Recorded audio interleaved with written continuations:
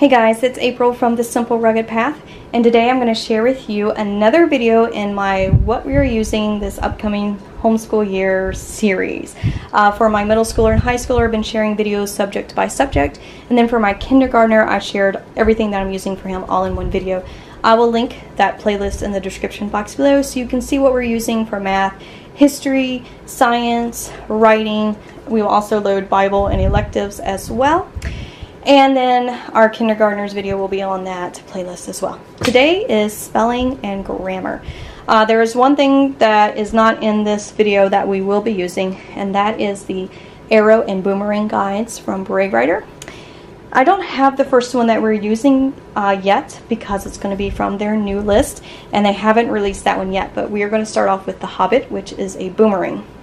And we will be doing that in audiobook form, but we'll be using the boomerang. And if you haven't seen the arrow guides or the boomerangs, they are just basic guides to help you go through a read aloud. But you're also going to have copy work, you're going to have spelling words, you're going to learn some grammar rules through these, and then they'll also work on some reading comprehension and just pulling apart some literary aspects of the books. And we really enjoy them. And we'll be using a mix of arrow and boomerang this year. Soon I'll be sharing with you the read alouds that we will be doing as well. So the rest of what we'll be using are these books from Thinking Tree Journals.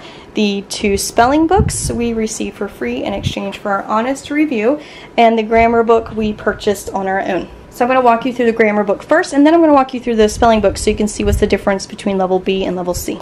We did the top 30 grammar mistakes this past year from Thinking Tree, and we loved it. And then over the summertime, the girls worked through the endangered animal species, also from Thinking Tree, another grammar journal, and they really enjoyed it as well. This one is Grammar Time, Poems, Games, Crafts, 260 Activities, and Parts of Speech. To give you an idea of how thick this is. So they walk through what you will need for this journal. So you're going to start off with a poem. It says save this page for the poem work pages. You're going to choose 5 words from the poem that show the meaning of it. Then you're going to set a timer and you're going to write down as many words that you think you know in your language. Here's a spot to record about a book you were reading. Then you're going to go back to the poem and illustrate it with just a pencil. And then again, a timer for how many words you know. This time it's divided up people, places, and things. Another independent reading page. And another assignment with your poem. This time read it again and use a black fine marker to illustrate your poem. How many words you know. And then you have copy work of words. Another assignment with the poem. You're going to go back and illustrate it with colored pencils and read it again. More how many words you know, more independent reading. And then another assignment with your poem. Go back and to your poem illustration and read the poem several times. Try saying the poem without looking. And you're going to rate how you did. And looking back over all your work on this chapter, reflect on your effort, learning, and growth. And then you have another poem. Okay, for the spelling time books, this is level B and this is level C. Level B says ages 8 to 10. C says 10 and up. I'm going to start my middle schooler in this one just because we haven't done it before, but I may find that she can do this one as well. Alright, here is page 1 and 2 in level B. The words are really big, and then you have a coloring sheet over here.